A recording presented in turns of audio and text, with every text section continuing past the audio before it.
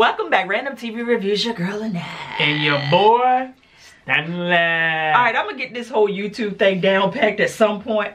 Listen, if you're new to the channel, you like what you see, go ahead and hit that subscribe button. Make sure that your bell is pressed in. That will give you notifications whenever we come through with a new video.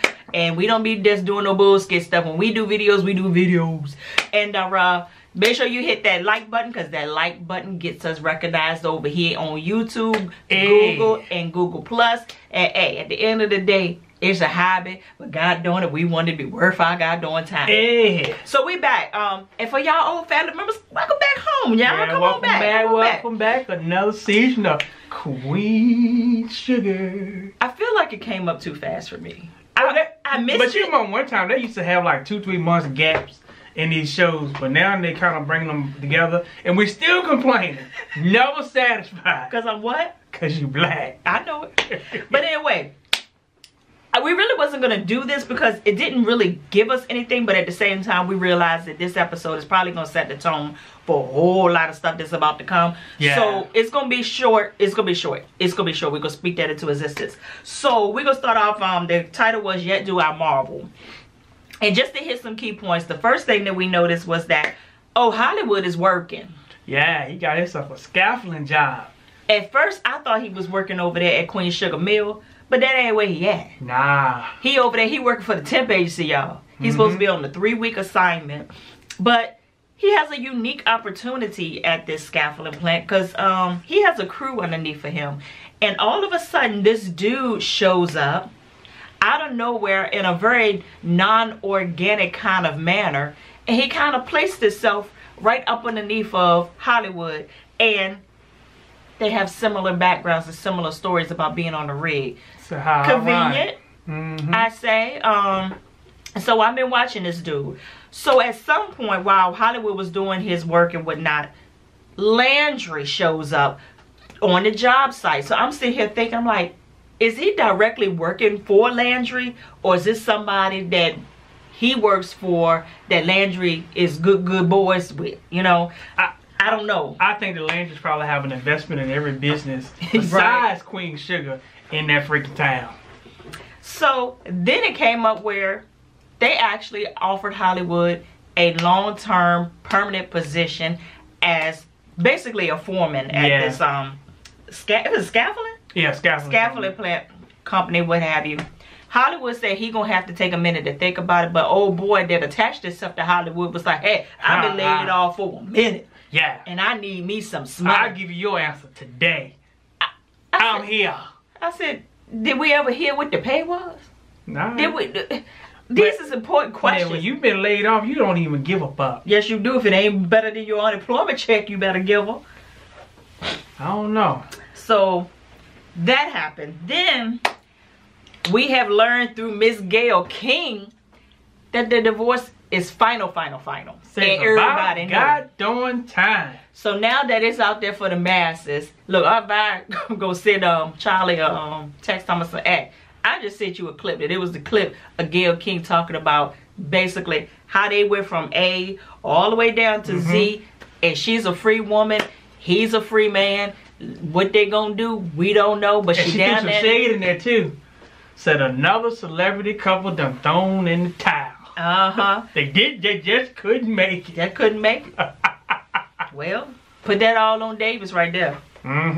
So that happened. So now Miss Charlie is free to go and explore whatever that is that she wants to do with Remy. So in my mind, like she ain't already been doing it. Yeah, it like might be saying my mind. I said, I know that you real free right now and you got a divorce and that's all good. But y'all out in the open, sharing beignets. I said beignets, goddamn. And I said, you know what?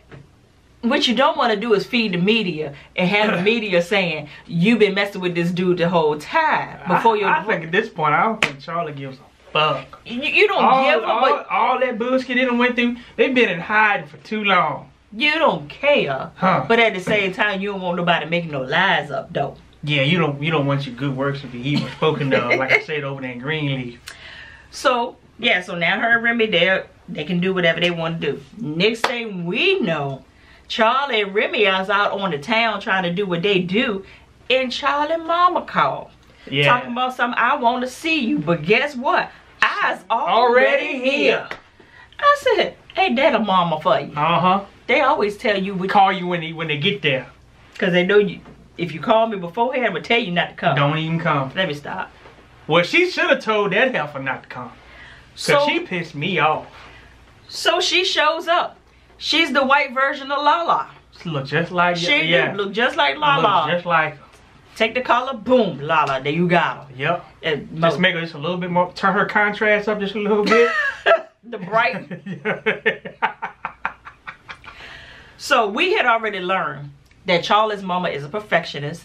Nothing's good enough. It's her way or no way, and we saw that. Yeah. She came in, your hair, you this. Oh, so you're milling now? And you have satisfied with that? Yeah, you supposed to be out there managing another ball player or doing something like that. You can't be happy doing this. And then when she took her over there to the loft where she's living at, she was like, this cannot compete with what 𝑑𝒍𝒆 is doing. I was like, what? She was like, I'm not competing with 𝑑𝒍𝒆. And I got what she was saying. She was like, you're not competing, but you are competing, because everybody's going to compare everything that 𝑑𝒍𝒆 does and everything that you're doing. He's living like this, and you over here living like this, which ain't nothing wrong with the way Charlie living, and she said it. So mama decided to meet Charlie in the middle. If this is what you want to do, you want you want to explore your pro black, you know, you want to have your hair open and doing all of that.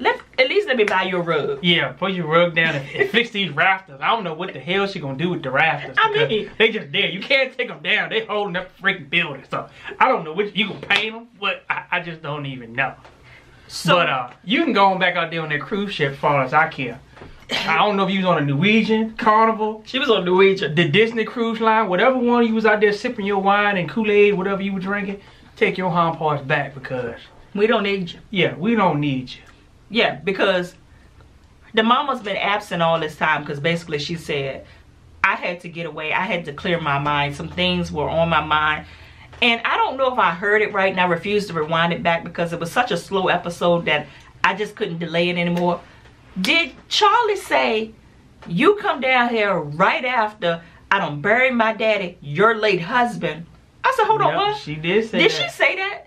Or was it just me? Because I didn't think she was married to Ernest. I thought she was just a side piece that got married. I mean, that got knocked up and had a baby.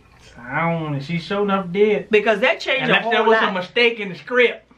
Or unless she was saying something else and we just heard something else. That's exactly what she sounded like. Say, your late husband. I said, oh, okay. So mama said, listen, I couldn't be there for you because I just had to get away, and it was something about the water. It is something about the water. I'm telling you, if you want to clear your thoughts, go by the, don't go at night. Certainly if you live in the city, because you might end up in the water. But go down to the water. Yeah. I'm telling you, just like God speaks, I'm trying to tell you. See her mama got black tendencies with white skin. See, black people like to show up with all the hard work been taken care of. And so they can reap some of the benefit. That's what her mama coming in now, sweeping it after the funeral was over with. After they done got Ralph Angel them straight. After the mill is up and running. After all these meetings with everybody for trying to figure out if Charlie is genuine or not, or she's just trying to get in where she fit in, get in how I live. And now you want to come in with your critique. She should have got slapped. That's what she really should have. She should have got slapped. And the part that got me was then when she took over there at Queen Sugar Mill. Now this is her time to really impress mama. Mama, I done did it big. I'm the first black woman that ever ran a mill, owned a mill. And you know, you should be proud of me. And she still was skitting on what she was doing. Still skitting on. But you want to know what really intrigued her? Remy. Yeah. All of a sudden when she met Remy, she perked up. Wanted to get to know him a little better. Talking about so you're the reason that my daughter has explored all of this. And she has a new business venture and all of this. So let me get to know you better. What's that? You trying to get another black man in your pocket? I'm watching this mama. She redeemed herself a little bit at the end, and I'll get just a little bit. I'll get there. But I still don't like her. No, I don't. No, I don't. So now we're over there with 𝑑𝒍𝒆. 𝑑𝒍𝒆. See, they're gonna make us like 𝑑𝒍𝒆 this year. I guess I'm gonna have to be here for it, because I give credit where credit is due. Yeah, see, I mean, he a cool dude. He's just a cheat. Yeah, he's got some push beyond his contract. You stupid. Wedding contract or marital contract. That's just the only thing that he did. That we know of. That we know of. Like somebody said in the comments, when you admit to one, that means you did 20. So Davis is talking to his son, and he was like, listen, I've been wanting to talk to you for a hot minute and a half. Ever since you told me about what the cop did to you. As y'all remember, Micah confessed that the cop basically took him out somewhere dark, took his gun, put it in his mouth, pulled the trigger. But it wasn't nothing in it, or we hope. So he said, listen, we need to tell your mom. Micah is not here for it. He said, Mama only wants to hear the good things in life. She only wants to hear that I'm making A's, this, that, and that. She don't want to hear the grimy stuff. And I like what 𝑑𝒍𝒆 said. Listen, being a parent, we don't get to pick and choose what information that our children share with us. At the end of the day, this happened to you, and we have to tell your mom.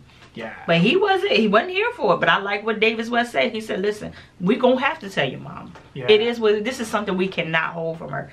And Michael went on his, well, Mama didn't stay with the marriage. Mama didn't do this, and Mama didn't do this. And 𝑑𝒍𝒆 checked him real good and said, listen, your mama's a good woman. Your mama stood by me way more and further than any other woman would have. So in that regard, your mother did everything and beyond to actually try to make this marriage work. At the end of the day, it was me. And I'm glad he did that, because a lot of kids don't get to hear that from a parent. Most of the time what they end up hearing is how terrible their daddy was, or how terrible their mama was. So whoever presence they in, their parents are dogging the other one. But and they pick a side. Yeah, so I'm glad that he didn't pick that side to be like, your mama is a hero. In so many words. She's a good woman. And she's going to be good to you in this situation right here. So you just need to hear. We need to tell her and hear what she got to say. And what happened after that. So Davis called. Told her, get on over here. We got something to tell you. And they basically sat her down and told her what had happened. And Charlie went right into fix mode. And I'm with Charlie on this one. But I also understand Micah. Yeah. Charlie was like, we have to do something. Because basically, if you let them get away with it, it's going to continue to happen. But Micah is saying, listen, I'm going to have to relive this again. Put myself in danger all over again. Because once I put it out there, they going to be on my tail. So just let me process it the way I want to process it. And release and move on. I just don't want to go through that. Now Davis is on this he's on the thing of, I'm gonna let Micah choose the way he wants this to be handled, which I'm very surprised. Yeah, because as a man, but at the same time, but you can see the expression on his face. He didn't like it. He didn't like it. Yeah, he really want to deal with it. But at the same time, they do need Micah's consent, because you don't want him to go into that with all that anxiety and fear, because it's gonna be a lot put on him to do. Yeah. And I actually thought about it from a standpoint of like rape victims and molestation victims and stuff like that. A lot of people don't pursue getting their offender persecuted or whatever, because they have to relive it, go through it all over again, go through, you're lying, you did, yeah, the person denied it, they didn't do it. They rather would just go ahead and process it the way that they will process it,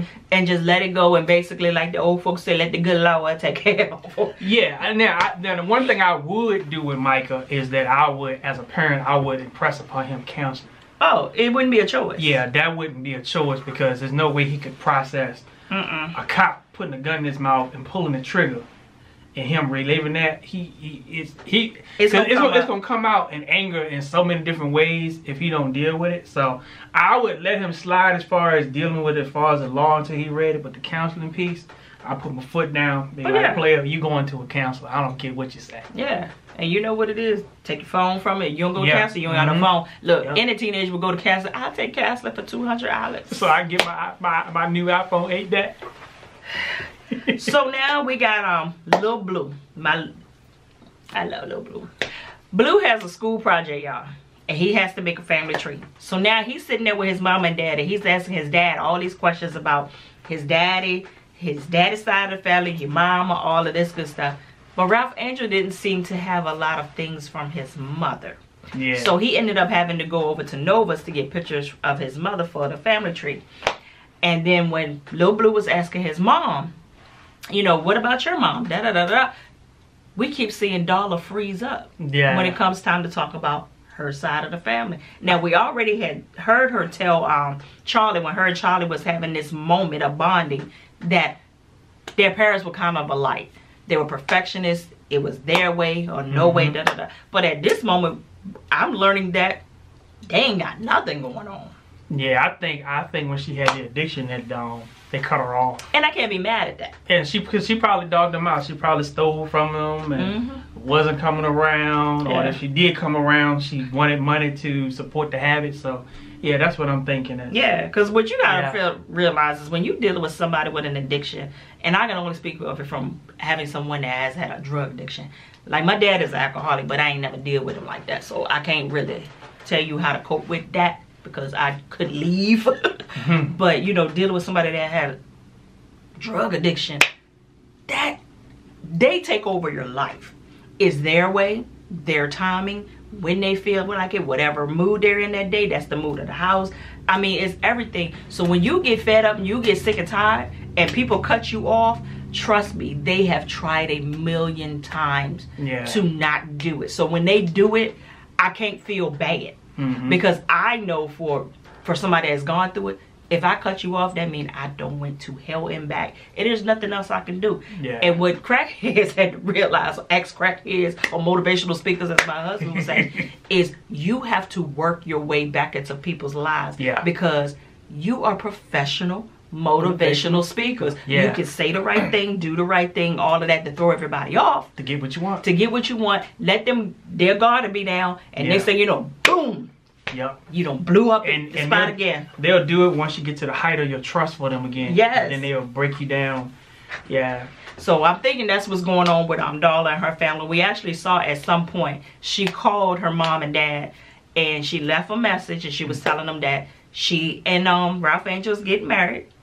That she has been clean for 2 years. So evidently it's been 2+ years that they spoke, and she actually talked about Blue, said Blue is going to be 6 and this. So they don't have anything going on with that side of the family. They told baby Blue that mom and dad are going to be getting married. And he just as happy as a June bug. And he couldn't wait to tell everybody else. It's going to be forever. Forever. So when they did go over to Nova's house to get the picture, that's the first thing Blue said, hey, I know them. My mom and dad are getting married, child. Nova was like, shoot, the kids know, they gonna tell it. That's why you gotta be careful what you tell kids, boy. But you know what confused me though? Starting off this way and from where we left off at, they must have had a family reunion. Cause everybody calm. Everybody cool. They not fighting about they didn't even talk about the farm like talking about. And I'm sitting here like. But they did say in the episode that 𝑬𝒎𝒂𝒊 want them to get together. So, you know, fix that situation yet, because that ain't fixed yet. So speaking of 𝒎𝒑, what we not gonna do? See, there's 2 people that are off limits for this show. Well, 3 actually. Blue, 𝒎𝒑, and Hollywood.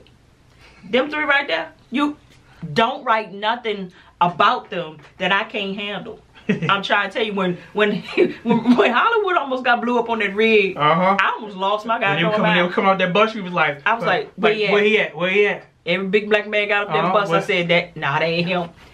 Don't mess with Blue, and don't mess with 𝒎𝒑. 𝒎𝒑 got something going on. She went to the hairdresser, and the hairdresser, listen, your hairdresser is the first person that notices anything that's going on with you, and they'll tell you straight up, baby, you need to go see a dermatologist, you need to go see GYN, you need to change your blood pressure pills, you need to do something with your hair shit, because your hair would tell on you. So she was like, no, it's stress. Yeah, it's my wigs. That's what it is. That's what it is. I said, don't do that. Don't do that. I personally don't know much about wigs, but I know that wigs don't pull your hair out like that. Cause if you're not doing what you're supposed to be doing, but in my, I ain't gonna say experience, but what I've been told is like when you be getting the plaits and stuff and you get it pulled too tight, they can pull your hair out. But she ain't had not nail braids. I've been wearing wigs for forever, and I'd be cutting. I take chunks of my hair and just cut it. Don't worry about it. I know. Soon as it get about right here, it's got to be cut right back up here. Or she been using that hot comb you put on the stove a little bit too much and burn it out. With that goddamn Royal Crown grease. So we learned that something's going on with her. At one point, she was signing these documents for this guy. I guess she was doing some kind of contract. Her vision went out on her. I said, "Oh no, we not doing this." And that's a sign of, could be a sign of cancer. Yeah, and then even Hollywood was peeping the fact that he was talking to her about, you know, possibly getting a full-time position over there at whatever. And he kept saying, "You sure you okay? I'm fine. Don't I look fine? You sure you okay?" And I said, everybody else is peeping that something ain't right when I'm back. She could be a diabetic. I mean, breast cancer. I mean, so many different She said she been through the change already, so yeah. So I don't know. Be so many things. So now we see like a change in Nova's narrative. I mean, come on. We go from fighting for the kids and all this. Now she's on the Zika thing. And the black community ain't feeling it because they feel like she instilling fear in everybody in New Orleans in the 9th by talking about the Zika when there's only been 20 people that don't had it down here. So where's this outbreak that you keep scaring us with? And guess who else ain't feeling it? Chantal. Yeah. Chantal said, "Listen, you done came up and through here, got you a new boo right here, threw me off." And now I don't even know what you believe no more. Nova told Chantal, "I've been down here in these streets. I've been with these people. Yeah, when everybody else left, I'm still here." I said, "You got a point." But did y'all catch when Mr. Dubois, Dr. Dubois, came up in the house when Ralph Angel and Blue was there?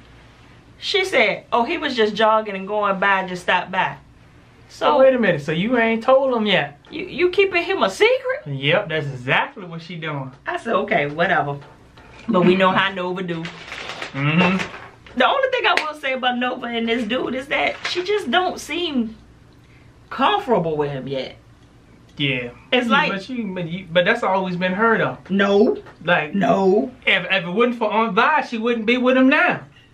Cause she came back to the house. Well, you know, I can't do it. Aunt Vi said, you think he a good man, you need to get him. You need to snatch him up. And she said, if I were younger, I'll break him in my goddamn. Do you? So the last thing that I'm going to talk about, because we got to review, it'll be tomorrow. Charlie goes home, and evidently, well, it ain't the last thing. No, let me talk about this first. They don't plan a surprise little get together to celebrate Ralph Angel and Darla getting married. And surprisingly, everybody is happy as heck for them. I thought they was gonna be pissed off for real. That's why I said they had a whole lot of change of heart. Yeah. But Aunt Vi was the one that she was like, "You sure? Cause y'all been doing really good at these baby steps, and this is a really big step. Do y'all sure this is what y'all want to do?" And Ralph Angel was like, "Yeah, I've never been sure of anything else in my life." He said, "You got to bet on yourself." That's so true. Aunt Vi said, "Well, come on over here, baby, and give me a hug." She said, "All right, Miss Vi." She said, No. It's Aunt Vi to you." So then they went ahead and had this celebration and all this good stuff. And you could tell that Charlie was still, she was out. Yeah, Nova picked it up. And Nova said, "What's going on?" She said, "Listen, something happened to Michael." Nova did the aunt look. Let's go. Let's go outside. Yeah, let's go outside.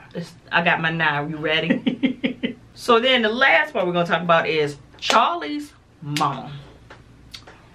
See, Charlie's mama ain't invited to none of the family functions. Yeah, she bucked up with her Aunt Vi. Yeah. Yeah. So then this is where the part where I said she kind of redeemed herself a little bit. Because Charlie was able to talk to her mama and really pour her heart out. And she was like, "Mama, I failed Micah as a mom. You know, my job was to protect him, and I didn't do that. And me having a black son, I feel like I did not prepare him to live in the dirty, dirty South." And that thing hit. Because I'm trying to tell you, it's a different breed here. You can't even explain it. Yeah, you gotta live it. You gotta live in the South in order to get it. And just because your eyes are open sometimes don't mean your eyes are open. And sometimes when you act like they ain't open, don't think for a minute they're not open.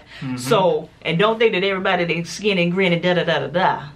Because that's to be the main ones. Because I had somebody tell me on Saturday on Facebook while I was talking to another one of my white schoolmates about a conversation that we both were having a great dialogue about. He told me basically if I didn't like police brutality, I need to go back to my country. Yeah. And I went and broke his hind parts all the way down. And I said, you can't afford for me to leave your country because your country ain't skit without us. Matter of fact, your country don't even belong to you. You stole it. And if you want to keep on wearing that cotton tee that you got on your profile pic, you need to go ahead and take that off. Yep. And get that back. Because like the lady said on Facebook, I'm taking all that skit back with me if I go. Yes, indeed. And I was like, you know what? See, stuff like this show you evil lurks. Exactly. So she, you know, Charlie's mama told her, said, listen, you did the best that you could. I did the best that I could. I realized that when I birthed you, I then had a black daughter that I had to prepare to live in this world. And she told her, she said, I sent you off to boarding school because I knew that you would have a disadvantage right out the gate. And I said, well, dang. Yeah. Thank you for recognizing that. And Charlie was like, but you sent me to boarding school. And when I came back, I lived in a white world that I wasn't able to explore my blackness in. Yeah, I had to dim down my blackness. And I totally understand. I mean, she hit it on the head. She hit home. You can say a whole lot about that right there. And then she said, so the only time that I could explore my blackness was in the summers when I came down here with them. And then basically by the time I learned how to maneuver that, it was time to go back and live white. You know? So she was like, you did the best you could, but mama, you don't understand. And she was like, what do you mean I don't understand? I don't understand because I'm white? She said, yes. Yeah, you will never understand because you're not black. That's right. And I said, you know what? And I was having a conversation with my coworker about this, and she's white, but we have the greatest conversations. And I was saying there are some things that I pick up on that you would never pick up on because it's not for you. It's for me. The message ain't for you. The shade ain't for you. I said, so a lot of times when we hear their president, because it's not mine, say stuff, a lot of people's like, why everybody so offended? Because what he's saying goes beyond you. Yeah. He's hitting who he needs to hit with that. But you're not able to pick up on it because he's not talking to you. Exactly. He's talking, and he's using lingo that only we would know that he's talking skit about us. Yeah. He's doing stuff. Just like when he told the football players to get your mother on the field and play. That's almost like when they used to do the slaves back in the day. Let y'all get together, fight, do the little ring stuff, and we could sit back and enjoy and smoke our cigarettes and drink our yak. Because all I want to do is see you get on the field. I just want you to entertain me. That's what I want you to do. Now, I don't want you to make no changes. And I want you to speak up. Yeah, you don't speak up. Now, you keep your mouth shut. You entertain me. Yep. Because I don't have a hard week. Can we just get along on Sundays? No. Yeah. That's not what we're doing. And protesting is not for the football field. Where? But you make time to protest on your job. And talk about it on your job. Okay. But like I told him, I said, we don't pay football players no mind when they're everywhere else. Where we pay them mind at? On their job. On the job. So that's where they do it at. But anyway, another story. We're going to continue this conversation tomorrow when we get deeper into Queen Sugar. It was kind of slow, so we just gave y'all the basics to go ahead and get this ball rolling. So straight from the VA. Dirty, dirty South. 2 up, 2 down. Holla.